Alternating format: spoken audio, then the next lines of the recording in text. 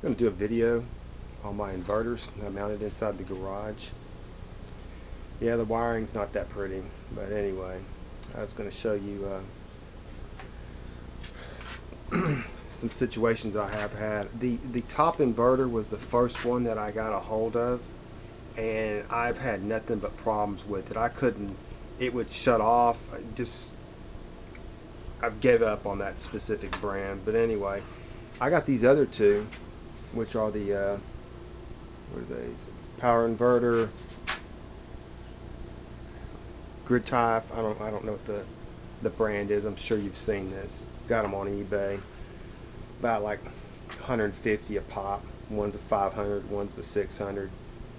I got the top inverter. That's for my wind turbine. It doesn't.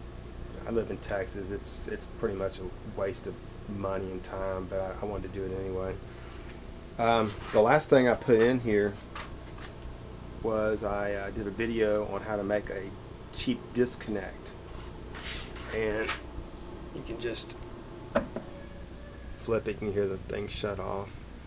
I made that disconnect there.